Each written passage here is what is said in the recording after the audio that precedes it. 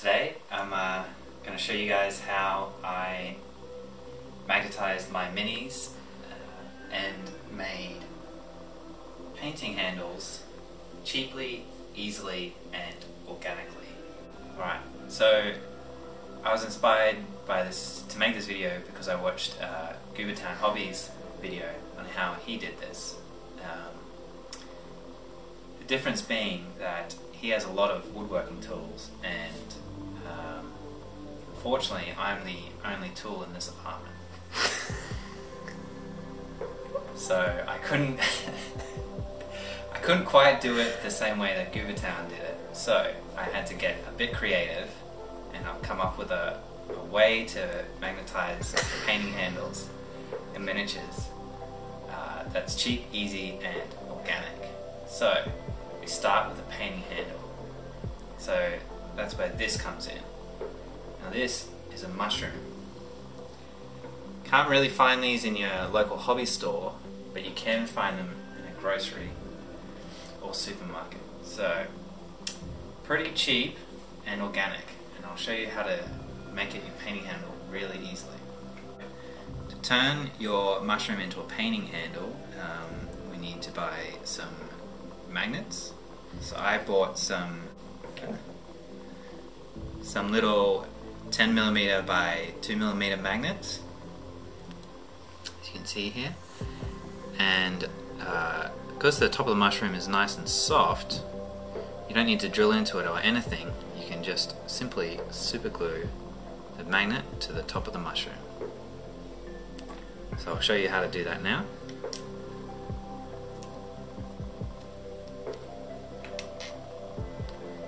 So this is just standard super glue, and just put a little drop of it on there like that. You simply put your magnet on it.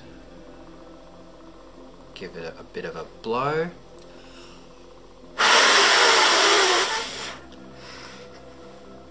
Like that, and it'll be all good. The next step is to make the rest of your painting handles, because it's always good to have more than one. So the way to do that is to add a bunch of magnets on top of your first painting handle, and use the first painting handle as a reference. So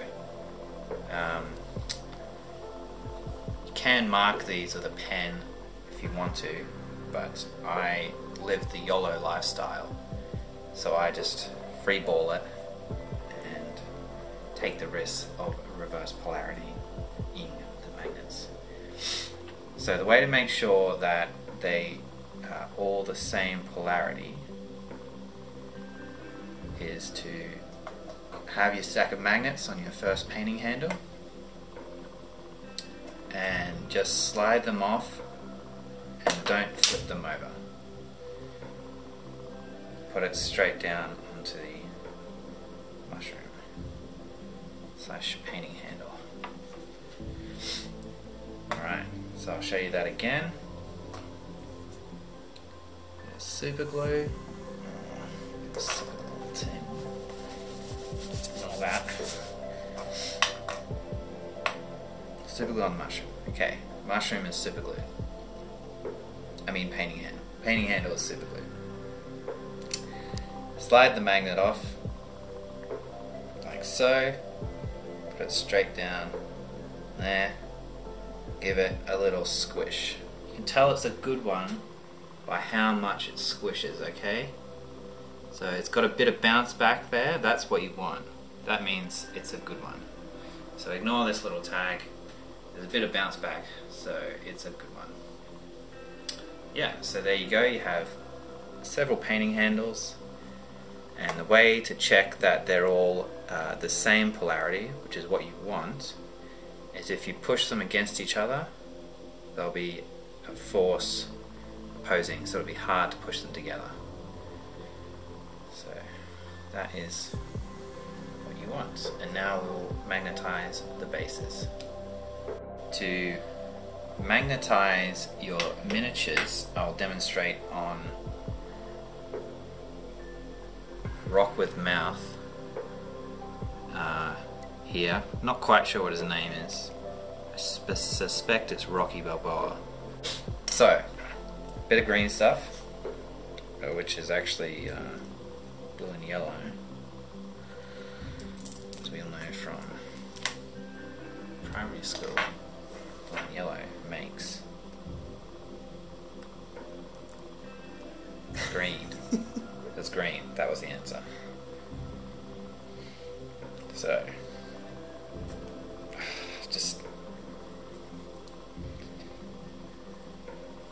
work it like you mean it harm.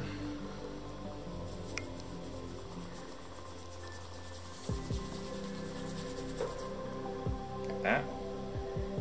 Nearly. Not quite there.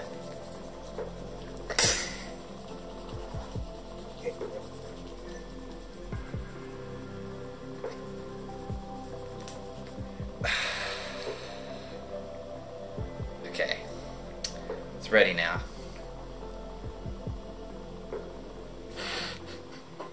So, our stuff is now green, which is the optimal colour. We've got our miniature. All we're going to do is now we're going to do the opposite of what we did with our lovely painting handles. And we're going to start by putting a very small amount of super glue in here, like so. Then a very small amount of green stuff in there. Now with this, because we want it to go on like that, so we want to use the top side into the bottom of the miniature, so it's the opposite direction of the mushrooms. So this is the top side. It just goes in there, like that. And then you press it down on the desk to make sure it's flush, so the magnet's not sticking out the bottom. Chuck a bit more super glue on it.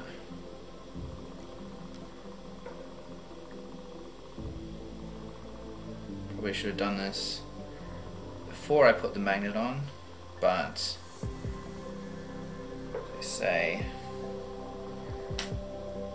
we're doing it live. So no backsies for us.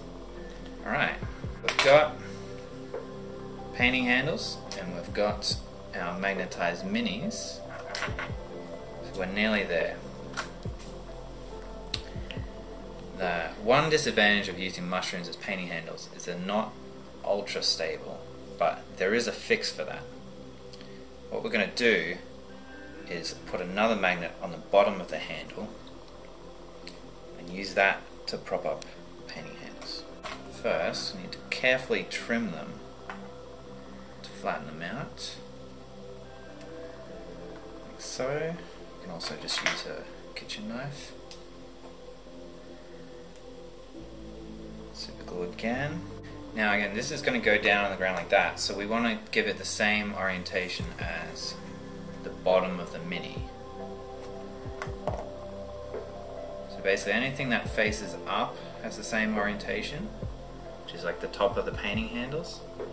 Anything facing down, like the bottom of the miniatures or the bottom of the painting handles, will have the opposite orientation.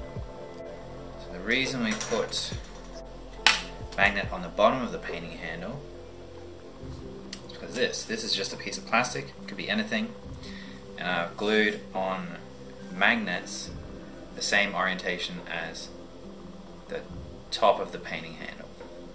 So if I put the painting handle on it or a miniature on it, they'll both attract to it and be held on, like so. I'm not going to use that one because it's still wet, but this is a magnet, I'll stick on. Same with the painting handle, like ta-da. another mini. So this is really handy because if you're painting on multiple miniatures, say you're doing 5 miniatures at once and you want to paint all the crutches, give them a nice metallic colour on the crutch there. So you have 5 of your dwarves lined up, you can pick up one at a time, paint the crutch really delicately, put them down, pick up the next guy, paint his crutch, put it down, so on and so forth. You can put the minis on it directly if you want to prime them. This could be a stick that you go on, take it outside, prime them, anything like that.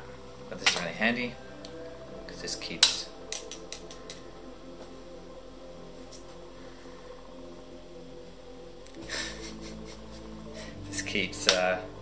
all your painting handles upright.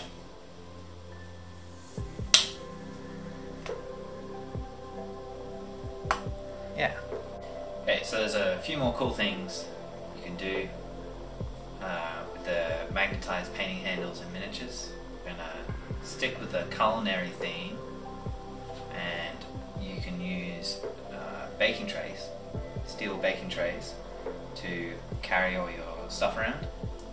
So obviously they're all stuck to it. So that's super useful if you want to melt them down, turn them into raw plastic, something like that. It's quite handy. The other thing you can do is turn all the spices that you don't like into bigger painting handles. So for this big boy, Mr. Wormy, he's too big and heavy for a single magnet. So what I've done is I've given him 3 magnets. Skipped 2 entirely because I don't like even numbers. So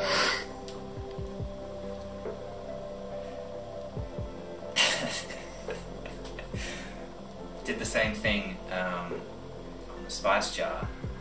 Now I know 3 and 3 makes 6, so I haven't quite reconciled that, but I'm going to call it 3 plus 3 and not the sum of those 2 numbers. Now, 3 magnets is better than 1 magnet, as my grandparents always said. So when you do this,